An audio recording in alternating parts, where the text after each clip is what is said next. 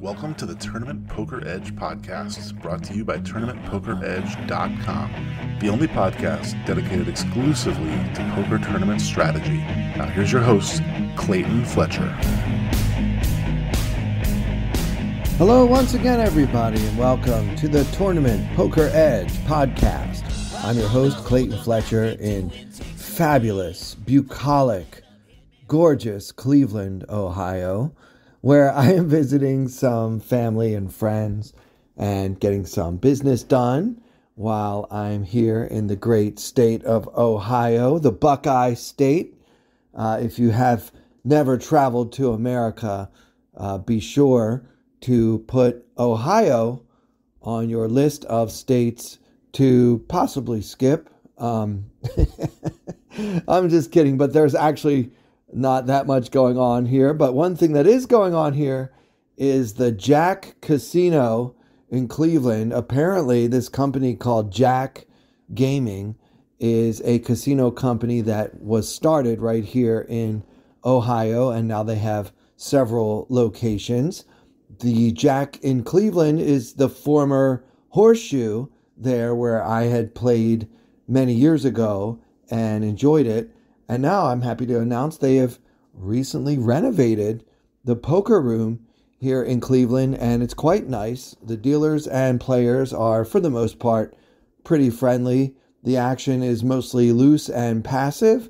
So if you're ever passing through the Midwest for any reason, I would recommend a stop in Cleveland and the Jack Casino.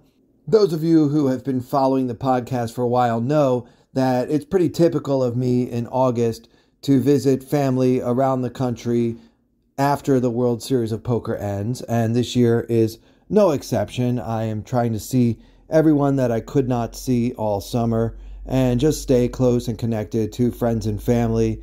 You know, poker, similar to comedy, poker can be a somewhat isolating endeavor, and I think it's really important to reconnect with the people that you love.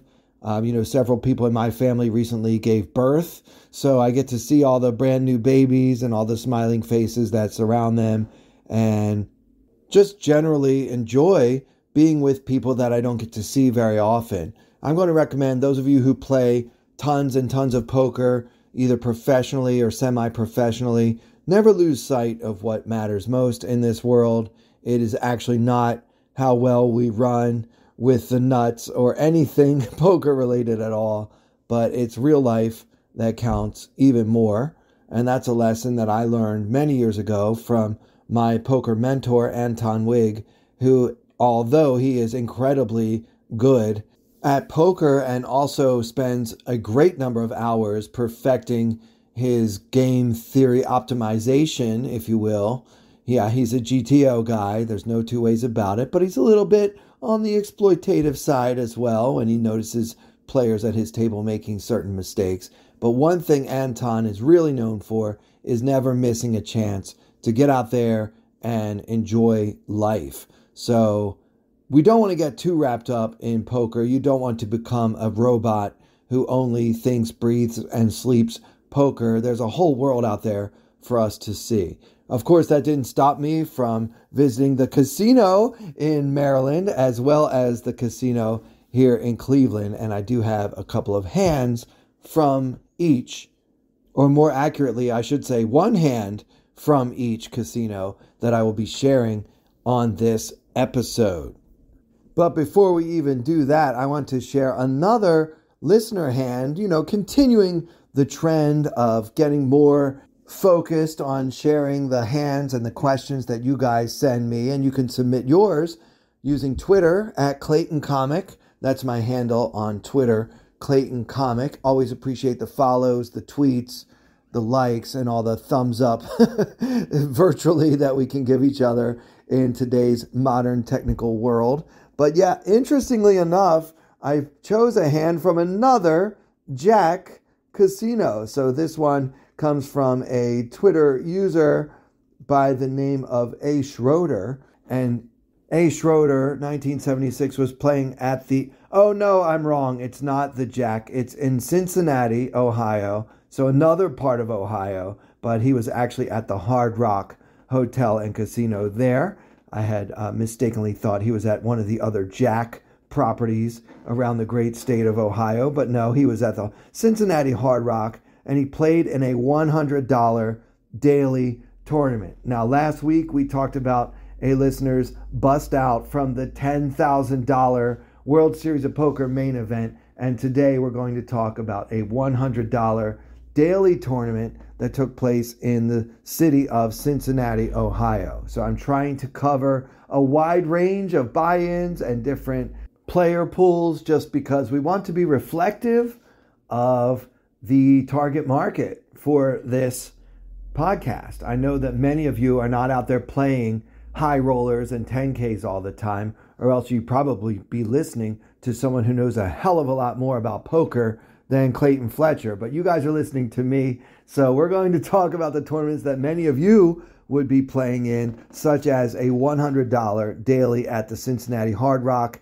in Ohio, USA. So the blinds for this hand are 500 and 1,000, and A. Schroeder writes with a 500 ante. So I'm going to assume that out there in Cincinnati, they do something unusual and have a big blind ante that is equal to the small blind rather than the big blind. I mean, typically we see a 500, 1,000 with 1,000 big blind ante, but he writes 500, 1K, 500. So I'm assuming this is a big blind and that there is 2,000 in the pot before the cards are dealt, and that means Hero has an M of 17, or 34 big blinds if you prefer. There are 28 players left in this daily tournament, which is very clearly a turbo, and the top 14 get paid, which makes me think they had somewhere around 100 to 150 players, depending on how large a percentage of the entries end up in the money. So Hero opens on the button to 2,200, holding the 10 of spades, 9 of spades. I have no problem with this. I think that it's a mandatory open. I don't think players would necessarily be feeling any bubble pressure at this point, but I think that this is the time in a tournament, especially a daily tournament with mostly recreational opponents, that players do typically start to thinking about the bubble. So I say this to mean that there is a decent likelihood of stealing the blinds with this raise size 2.2x on the button. The small blind does fold, but the big blind decides to call, and he's got a very similar 34,000 stack. So heads up, in position, Hero holding the 10 of spades, 9 of spades. So with 5,400 in the pot, the flop comes 4 of spades, tray of hearts, deuce of diamonds. So 4 tray deuce with 1 spade, Hero holding the 10 of spades, 9 of spades. So we've got 2 overcards and a backdoor flush draw, and our opponent checks. So guys, do you think this is a spot for a C-bet? Well, I did not run this hand through a solver, but I imagine had I done so, the solver would have spit out some sort of 50-50, either C-bet or don't kind of response. I mean, we will certainly have a lot of strong hands on this board. We will have the nuts when we opened with 6-5. We will have a very strong hand when we opened with ace-5. But at the same time, villain can have those hands as well, particularly the former. As with the latter, some players would at least some of the time 3-bet us pre-flop. So I think that I like checking here. I like betting small here. The only thing I wouldn't prefer is a very large C-bet on this board. I mean, think about what kind of bet you would want to make with a hand like pocket 8s, pocket 9s, pocket 10s, all the way up to pocket aces. I think you're going to be wanting action with those hands, so you're trying to get called by just a little piece of the flop or a gut shot, things like that. So a small bet seems to make sense. In this case, Hero opts to check behind. So it goes check, check on the 4-tray deuce rainbow flop, which I'm totally cool with. So still 5,400 in the pot, and the turn comes the 10 of diamonds. So our board is now 10, 4, tray, deuce with 2 diamonds, hero with the 10, 9 of spades. And now this 10 of diamonds gives us a pair, and villain leads right into us for 5,000 into the 5,400 pot. What to do in hero's shoes? This is a very strong bet by the big blind, who could have a 10 with a better kicker, could have a straight, in which case we are drawing dead, could have slow played an overpair before the flop. You will see that way more often than you should when you're playing in a $100 daily tournament where everyone loves to be sneaky with their aces and kings, etc. So what to do when he suddenly wakes up and fires almost a pot-sized bet right into the pre-flop raiser on the turn? Well, I think that not having too much information about the big blind here, in fact, A. Schroeder did not provide much information at all. I lean towards a call. I think that when you finally make top pair in this situation, especially having checked behind on the flop, I think it's important to defend your checking behind on the flop range, and it's hard to think of a better hand to do that with than top pair with a 9 kicker versus a blind hand. Of course, we could be behind, and we will be behind pretty often when villain bets this much on the turn, but I'm not ready to fold just yet. And it looks like hero is on my side. He's calling, so we put in another 5,000, and we're going to see the river with 15,400 in the middle. The river comes the jack of diamonds for a final board of 4, tray, deuce, 10, jack with 3 diamonds. So the backdoor diamond flush draw got there. Hero holding the 10, 9 of spades. And villain continues his aggressive ways, betting 10,000 now into the 15,400 pot. And remember, guys, we started this hand with 3,400 in our stack. So calling this bet would mean that we would put in half of that in this hand. Is 10-9 strong enough to lose half my stack on? I don't know. Without too much information about the big blind and not really loving the fact that the jack hit on the river, I think that in a tournament with longer blind levels, I'm assuming this is a daily tournament, probably 20-minute levels, and the blinds go up very aggressively. I think that we need to call here. I don't love it, of course, but I'm not quite ready to fold, but only because it's a turbo. To be clear, if this happens in the main event or any tournament where the levels are slow and you've got time to make decisions, I think we can definitely consider folding this hand. But I feel like in a turbo, when you have second pair and there's a decent chance your opponent is bluffing, you just have to go with it. You know, that's why nitty players and many professional players prefer those long structures, because they don't like to guess and they don't like the variance and they want to wait for the nuts. Well, in a turbo, you can't wait for the nuts, and 10-9 is a little too strong to fold here, even though villain is polarizing himself with his very large bet sizing on the turn and then pretty large bet sizing on the river. He's not getting me out. Maybe I'm a station, but I call. Let's see what hero does. Hero does call, and villain mucks. So we'll never know what he was bluffing with. I think it's safe to assume that he had like a bear 5, maybe a hand like 7-5. Highly unlikely he had any type of pair, because why would he muck when getting called, right? Even if he had a deuce, I think he would turn it over and say, is the pair good?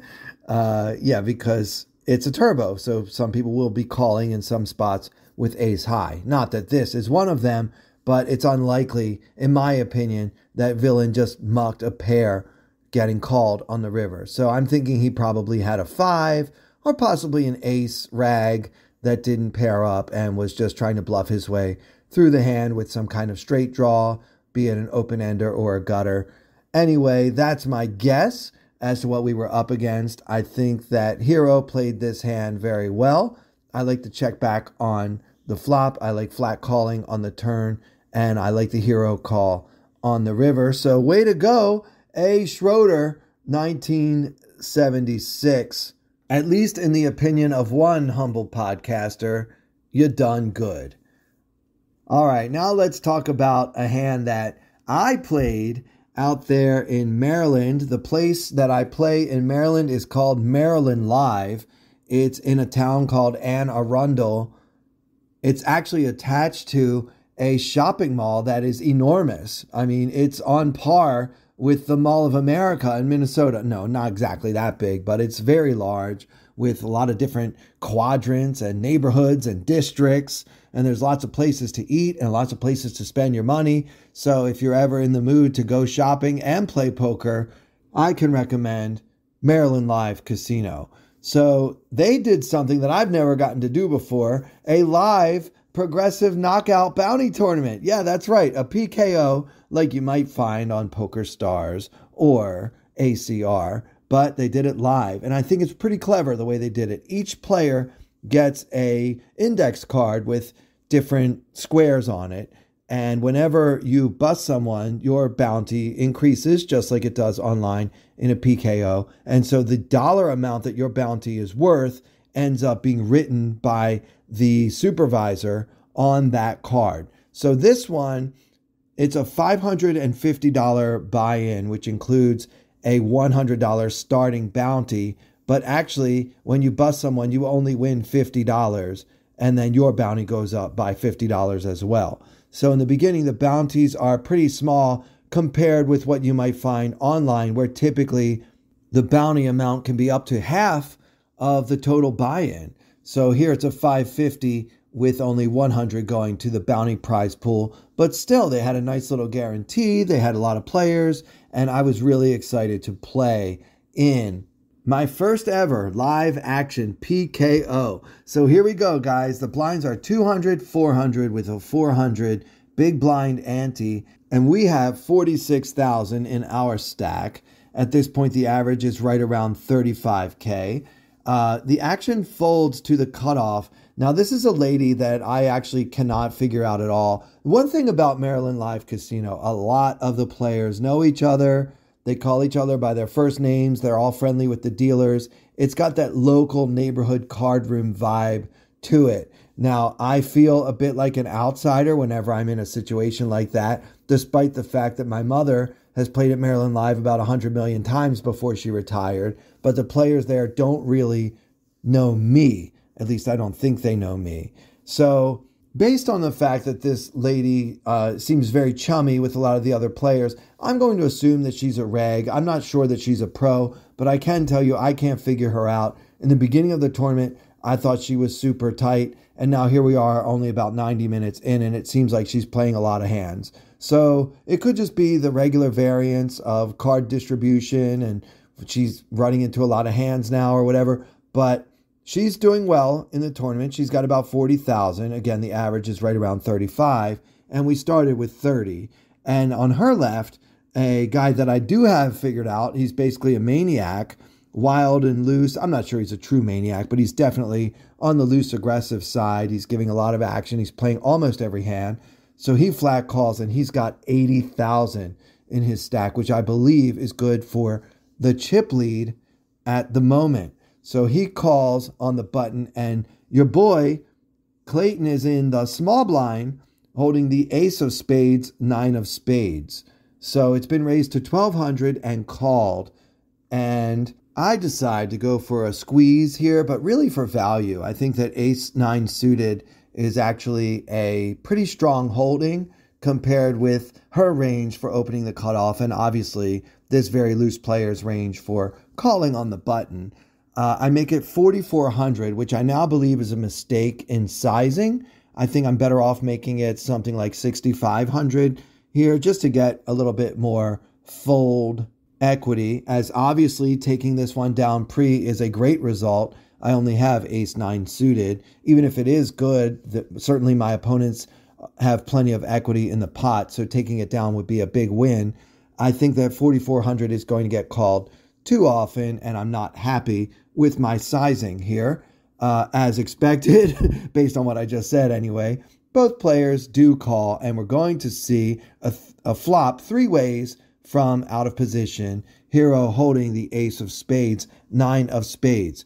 With 14,000 in the middle, the flop comes 9 of diamonds, 6 of spades, tray of hearts. So 9-6 tray, rainbow, hero holding ace 9 suited for top pair with a backdoor flush draw.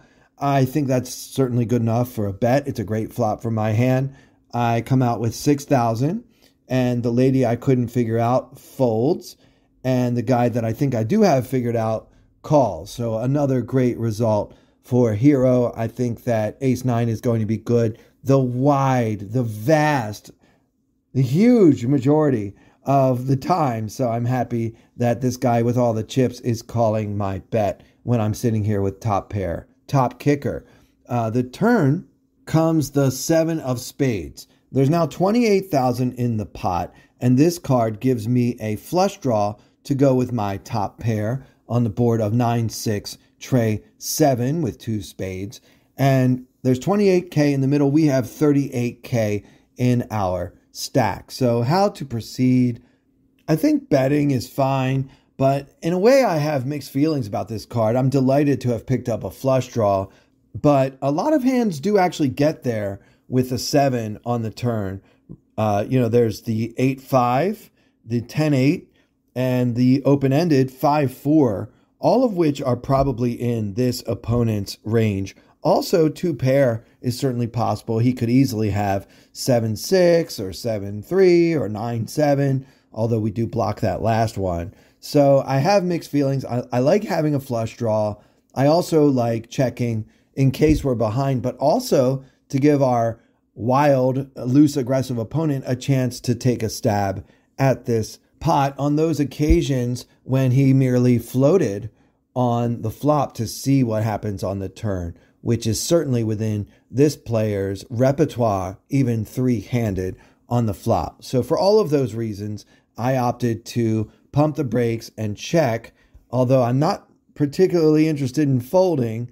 I'm hoping in a way that he bets, but I hold on to that hope partly because I have that backdoor flush draw to kind of hang my hat on in case I happen to be behind. So opponent bets 12,000 into the 28,000 pot, which I think is a strange sizing for him to choose, just about half the pot.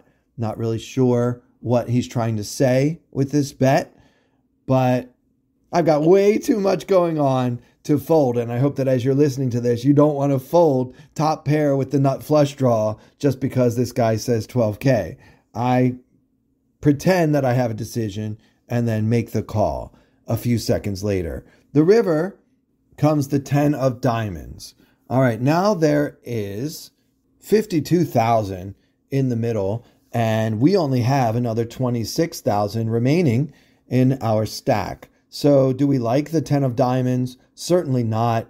It means that anyone with an 8 now has a straight. If he didn't already have one before, he's got one now with all of his 8x hands. Also, if he did float and try to take the pot away on the turn with a hand like Jack 10 or any 10, he now has our pair of 9s beat with the 10 on the river. It's pretty ugly, but we have exactly half the pot remaining. There's 52K in the pot. We've got 26K behind. We can shove here and possibly get called by worse, but I decided to check and make my own life more difficult. Opponent shoves effectively for my remaining 26,000. Remember, he had us well covered before this hand started. And as much as I don't like the 10 of diamonds on the river, I decide to call simply because this opponent has proven to us that he is very loose and very wild and likes to really get after it and get in there. And also, I feel like he's empowered somewhat by the fact that pretty much everything has gone his way since this tournament started about 90 minutes ago. So we make the call with just a pair of 9s, and villain turns over the ace of hearts, jack of hearts for no pair at all. And we win this massive pot with our meager pair of nines. So as mentioned, I do recommend you get involved in some of this wild and loose action the next time you visit the great state of Maryland, USA. And now, as promised, I'd like to review a hand that I played at the Jack Casino in Cleveland, Ohio, as part of my national tour of local card rooms in the U.S. continues. This one has a very similar feel, actually, to the casino in Maryland, in that most of the players know each other. They all have reputations amongst each other, and the dealers are quite friendly with the players. One of them was even asking one of the other players if he's coming to his barbecue this weekend. So that seems inappropriate, but what do I know? I'm just a guy from New York playing poker in the Midwest. Anyway, this one's a $220 buy-in, which includes a $50 bounty per player. So it's not a mystery bounty or a PKO or any kind of weird bounty. It's just a traditional bounty tournament. And it's pretty much a turbo. The blinds go up every 20 minutes. This tournament's going to last about 8 or 9 hours total. Let's see. The blinds are 200, 400 with a 400 big blind ante relatively early. I think it's level 3, so about 1 hour in. We have 28,000, which is just slightly up from the 25,000 starting stack. Registration is open and players are moving around a bit. Recently seated at my table is a young, schlubby-looking, bearded guy, probably in his late 20s, who seems a little too comfortable at the casino. He is openly bragging about how much he won last weekend in the high stakes, as he called it, $5, $10 no limit game that they had, and talking about players who are not present as having been drunk or playing stupidly, and pretty much just wanting everyone to know that he is the original OG alpha male in Cleveland, Ohio. So this guy is pretty full of himself, and I'm not sure I've ever seen anyone so confident while wearing sweatpants. He's got about 38,000 in his stack, which just contributes to the narrative that he's the best in the world. He makes it 1,200 from middle position, and then in the cutoff, another young, competent player calls with about 30,000 behind. So both of these guys have us covered. Hero starting with 28,000, which is an M of 28, also known as 70 times the big blind. So we are in the big blind holding the king of clubs, 8 of diamonds. And if you want to fold, especially because both of your opponents seem to have a clue, I don't blame you. I'm totally fine with folding here. But I decided to call for 800 more and see what develops. So with 4,200 in the pot, we're going to see a flop 3 ways from out of position. Hero holding the king of clubs, 8 of diamonds. And the flop comes the ace of hearts, king of diamonds, deuce of diamonds. Ace, king, deuce with 2 diamonds. And we have the 8 of diamonds to go along with our pair of kings. I think leading out with this hand is actually fine. It's possible that no one has an ace and we can sometimes take it down. We might also be able to get value from hands like Queen Jack and Jack 10 that might just want to call with the gut shot and see if they can hit and get lucky. Certainly those hands would be in both of my opponent's ranges, but I decided to check anyway. And the original raiser puts out 2,000 into the 4,200 pot, and the other player in position folds. It's up to me, and I've got a little too much going on here to fold. But what about check raising? I think check raising on this flop is certainly plus EV. Opponent could easily have one of those gutter balls we just talked about and would probably fold to the check raise. However, it doesn't really accomplish much else, because unless we're going to continue barreling, we're pretty much allowing our opponent to play perfectly. He certainly won't fold any ace to a check raise, at least not yet. And he probably would call with a lot of kings that have us beat as well. So we're basically check raising, but turning the best hand into a bluff a lot. Certainly isn't the end of the world, but when we're ahead, we're usually way ahead. So it might be better to just let this opponent continue barreling and go ahead and fade that small chance that he happens to hit his gut shot or what have you when we are ahead. So I think calling is best, and that's actually what I did here. So now with 8,200 in the middle, the turn comes the 7 of diamonds. So the board is now ace of hearts, king of diamonds, deuce of diamonds, 7 of diamonds, hero with king 8, including the 8 of diamonds. I decide to check the turn. My plan was to check raise. Having a second pair with a flush draw feels like enough for me, especially knowing that this player can double barrel with a lot of hands. He doesn't necessarily have an ace when he barrels again on the turn. So I was looking to check raise, but he foiled my plans by checking behind on the turn. So now with 8,200 still in the pot, the river comes the 9 of hearts for a final board of ace of hearts, king of diamonds, deuce of diamonds, 7 of diamonds, 9 of hearts. So other than that flush draw on the flop, no draws came in, which is kind of important to what I did here on the river. I checked again going for a check raise. I think that our opponent's range, given the way he plays and the way he played this hand, is pretty much ace X heavy. And I think that he's a good enough player to not just call down with one pair if he gets check raised on the river. So I kind of made that assessment, and I was hoping that he would try to get some thin value with a hand like ace 5, and that I would be able to punish him for doing so, because I didn't think that, not knowing me, he would be able to make the hero call. So I went for the check raise bluff on the river with a pair of kings, which is a little bit fancy for a little $200 tournament in Cleveland, but it just felt like the move at the time. So I checked, and sure enough, opponent bet small, 2,500 into the 8,200 pot, at which point I continue with my plan and I check raise to 8,000. And after about 15 seconds, he shook his head and folded his hand. And afterwards, a very interesting conversation ensued. But before I tell you that conversation, let me just explain why I didn't just call here. It feels like when he bets the river, he's going to be trying to get value with a hand like ace X a great amount of the time. I don't think that he would go for value with a hand like king queen.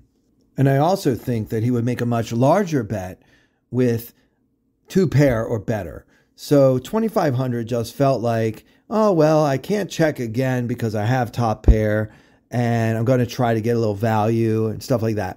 So I actually don't think calling this bet is even profitable. But when you turn your hand into a bluff, it does become profitable, because I think that my opponent will be folding so much of his range that bets 2,500 on the end. I hope that all makes sense, because anyway, he does fold, and then he started talking about, it's just, he talked about me as though I'm not there. He said, it's just never a bluff when they check raise on the river. He's like, there's probably 3 players in this whole casino that can check raise bluff on the river. It's just never a bluff. And he's like, I folded ace queen of diamonds. Oh, sorry. He said, I folded ace queen with the ace of diamonds.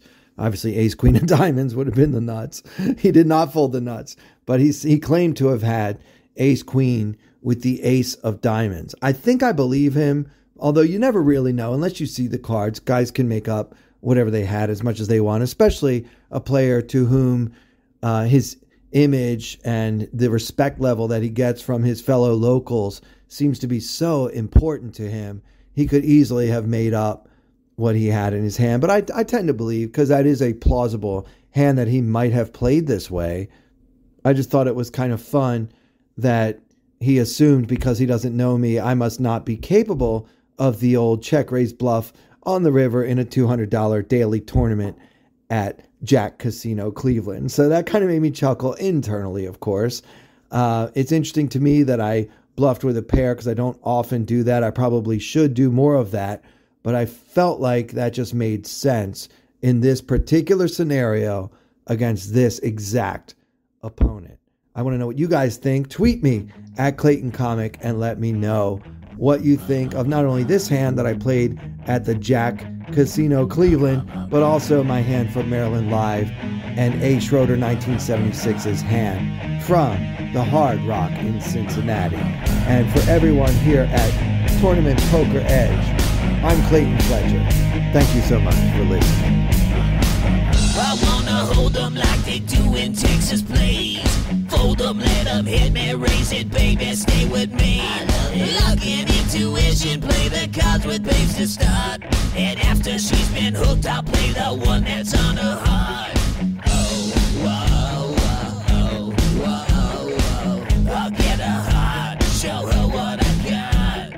Oh, whoa, whoa, whoa, whoa. I'll get her heart, show her what I got. Carry mine, no she can't read a mile. Poker face, she's got to love nobody. Carry mine, no she can't read a mile. Poker face, she's got to love nobody. Poker face, poker face. Poker face, poker face. I wanna roll with her, a hard pair we will be. While little gambling is fun when you're with me. Russian roulette is not the same without a gun. And baby, when it's love, it's not rough, it isn't